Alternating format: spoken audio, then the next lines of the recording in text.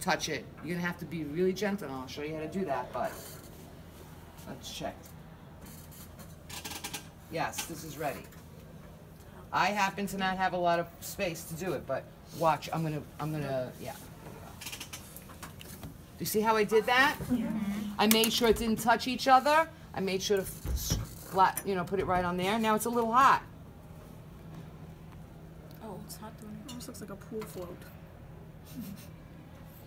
Do you see how I'm not? It's still very hot. Not, yeah. I'm not snipping, Yeah. except when I get right there to the end, okay?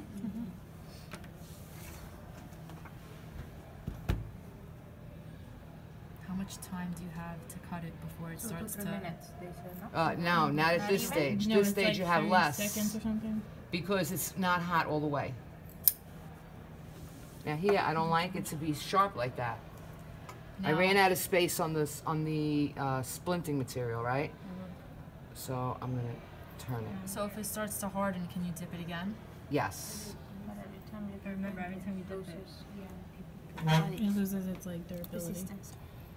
So you got to be really careful here because you don't want you don't want to leave marks in the splinting material, and you don't want it to start sticking. Look to To here. each other.